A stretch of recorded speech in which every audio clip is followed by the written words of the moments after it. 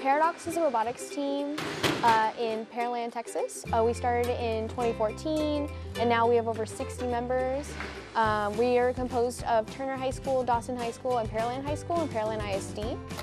Gearbox Girls is a community on our team that our members created to kind of inspire girls to feel creative, confident, and capable in STEM.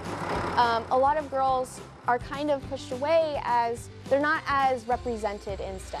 We want them to show them that they are capable of this too, and that's something that's really important for us. You know, they inspire students who maybe normally wouldn't have been inspired to go into robotics or go into a STEM field in general.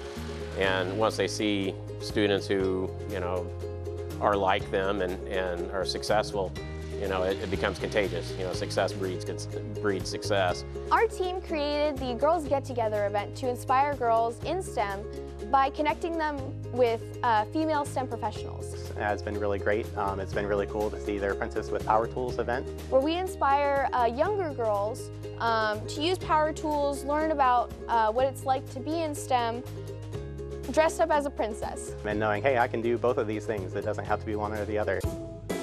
Yeah, I think it is important for especially younger students to have role models to look up to, and you're going to be more comfortable. Many of them are going to be more comfortable if you're a girl. You know, you can relate to a girl who's on the team. I think every space deserves as much perspective as possible, and so having more women in STEM allows other people to have a gateway into joining the field too. What I hope that the students get out of Paradox is just some life skills that they can take them to whatever career it is that they pursue. We, of course, would love to be creating some of the best and brightest engineers out in the world, but we'll have plenty of students that go off and pursue things outside of STEM. And I think as long as they take some of the skills that they've learned from networking with other people, from learning how to present and speak about what it is that they're passionate about, and really just finding a passion, if students walk away with any of those things, I feel like we've had a huge success here with Paradox.